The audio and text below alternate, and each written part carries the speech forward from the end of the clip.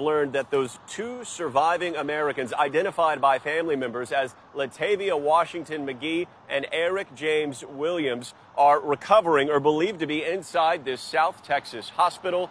Meanwhile, authorities say they are still working on claiming those remains of those two other Americans in Mexico. But authorities say that they are now digging into this investigation to try to find the individuals or group responsible. Mexican authorities have reported that at least one individual was taken into custody when these Americans were rescued, described by officials as the man guarding them.